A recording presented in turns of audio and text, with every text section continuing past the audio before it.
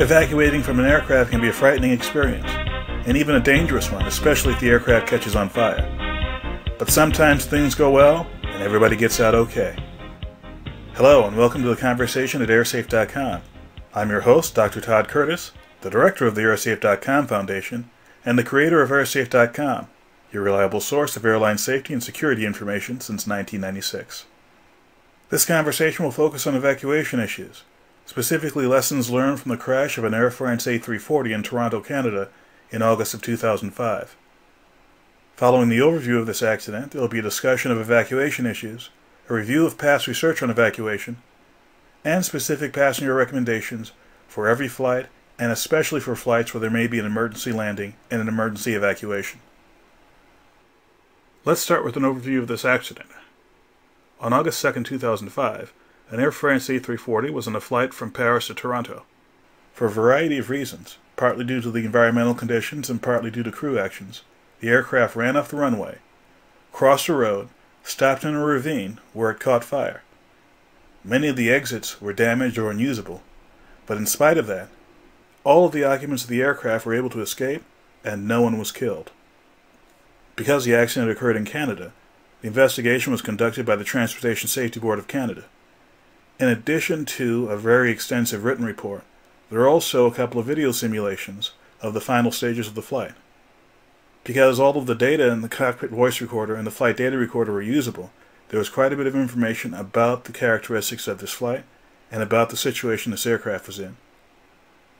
The key circumstances of this accident were rapidly changing weather, with a condition of severe thunderstorms, heavy rain, and lightning, as well as significant tailwinds, which led in part to the aircraft not being able to stop on the runway.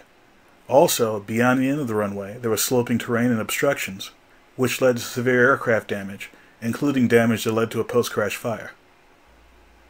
Although airport fire crews arrived on the scene quickly, most of the passenger cabin and other parts of the aircraft were destroyed by the fire.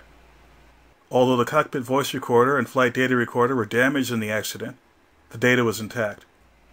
The quality of the data allowed the investigating authorities to have a very complete picture of what went on. From the data, it was clear that several miles from the runway, the aircraft was on autopilot, in a stabilized landing configuration, and flying along the glide slope. However, about 35 seconds before landing, the crew, sensing there might be a wind shear condition, decided to disconnect the autopilot and fly manually. One of the things they did was increase the thrust on the engines. As a result of the increased thrust, the aircraft sped up and started to fly above the glide slope. Around this time, the wind shifted direction. While there was still a crosswind condition, there was also a tailwind condition.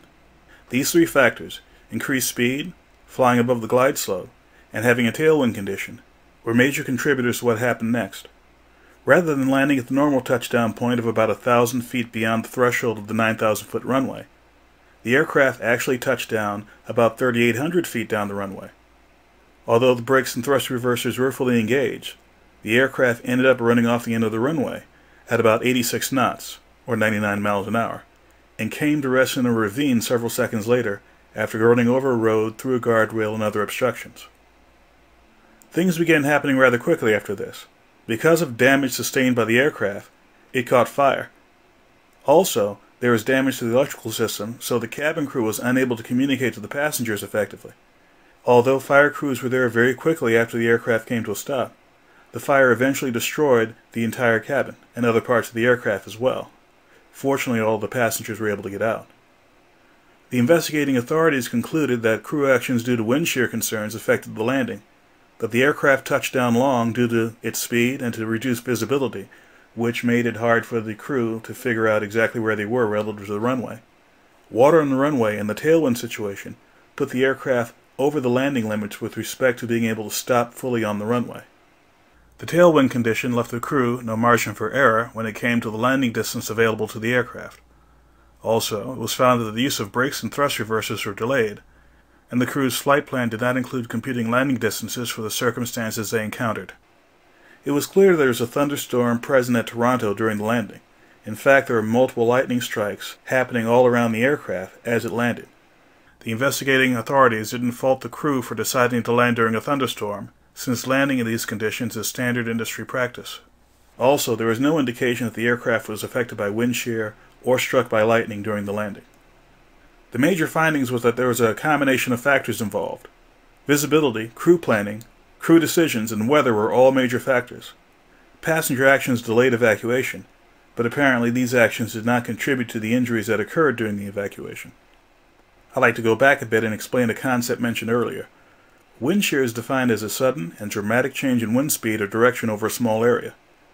Because of the danger this poses to the aircraft, there are specific procedures pilots take when encountering wind shear conditions.